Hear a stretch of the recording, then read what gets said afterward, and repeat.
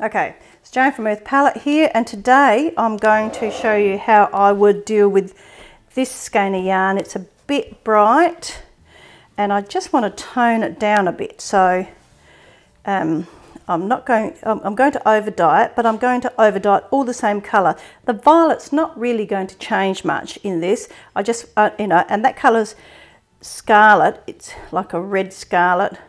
And I just want to tone it down a bit so it's more suitable for what I want to do with it. Okay, so I'm actually just going to use black dye. I think I might have too much liquid in my jug though. I'll just take a bit out. So this is just plain water. There's nothing else in it, it's just water. And what I'm going to do is just put a bit of dye into that. Now that I've used my container to put water in, hang on.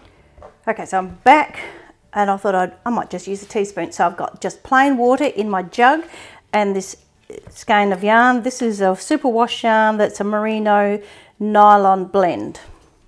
Okay, so I'm actually just going to put about 2 teaspoons of black dye. This is the Earth Palette black dye into this water. Give it a bit of a stir up. So I don't want it to go a totally different colour. I just want it to cover the brightness really of this yarn. So, and then I'm just going to put it, I've got a spoon, it's just an ordinary wooden spoon I use for dyeing. And I'm going to put it in, whoa, without knocking the camera off. Dip it up and down, slop it around a bit obviously. And turn it around my spoon. I would normally use a bucket for this. I thought I'd use a jug because I've only got one skein. And then proceed to dunk it up and down, rotate it over the spoon. You don't have to use a spoon, you could use a chopstick if you're only using one skein. Lift it up and down. I don't know if you can see, but gradually the colour in that water is getting lighter and lighter as this yarn soaks it up. All the dye. Now because we've diluted this dye down, it isn't going to set in there because the acid levels are not good enough. So when I'm happy with it, which I'm just going to take some of the water out, I'm going to lay it down and have a look at it, clean up my mess while I'm at it. But as you can see, most of the dye, most of the colour, the dye has actually come out of that container. Now my yarn is slightly less bright and I think I might just do a little bit more. I might just put 2 more teaspoons of dye in there. Just be careful when you're doing this, you don't want to overpower your colours. I don't want it to go black. Mix it around again and then I'm going to do exactly the same thing again. Try not to slop it around too much. Until I'm happy with it. By rotating it around the spoon and putting it up and down, you're separating all those strands of yarn when it gets into the bottom. I've found you could, this method is the one I use to do solid colour dyes as well, but I usually do it in a bucket. I don't usually do it in a jug. So that black dye has gradually toned down how bright that red scarlet colour is, and it'll be far more or far less bright on your eyes. So when I'm happy with it, I'll just give it a squeeze. I'm not too worried about felting it because I know it's a Superwash yarn, so that I don't dribble everywhere. I'm going to add a slug. A slug's an official word, I understand. So I'll probably put, perhaps I'll measure it. Okay. I'll only put about 2 capfuls. This is just plain white cheap vinegar, black and gold in this case, from your supermarket. And I'll just add a bit in there.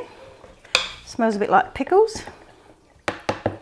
And then I'm going to put my yarn back in, the whole lot.